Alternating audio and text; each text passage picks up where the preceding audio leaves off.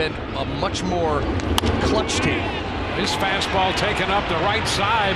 That's going to wind up in the corner. Kiermaier's going to hit third. He'll be waved to the plate. And he's going to score. The Rays will take a 1-0 lead as Margot hits that ball into the right field corner for 2 bases. Aaron Judge saying, hey, my bad, as he made that throw in there, thinking maybe they had a shot at Kiermaier. First the pitch, but that pitch right on the outside corner, maybe just off. Margot, great job going with it down into the corner.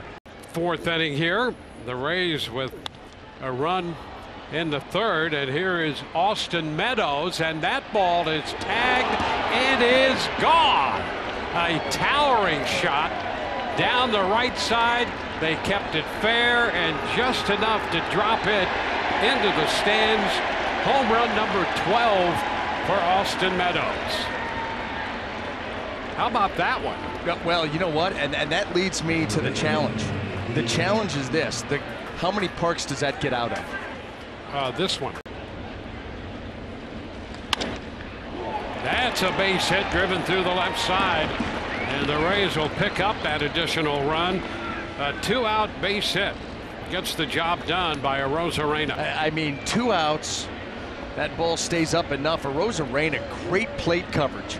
Able to get the barrel all the way out there and pull it into left field. Than a rare Friday off day. That one's hit deep to right field.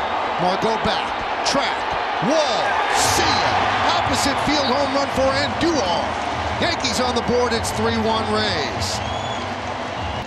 We love the way Andújar has been swinging the bat lately. A base hit earlier in this game, and then the ability to stay on, a little cutter out over the plate and drive it to right field. Yankees finally on the board.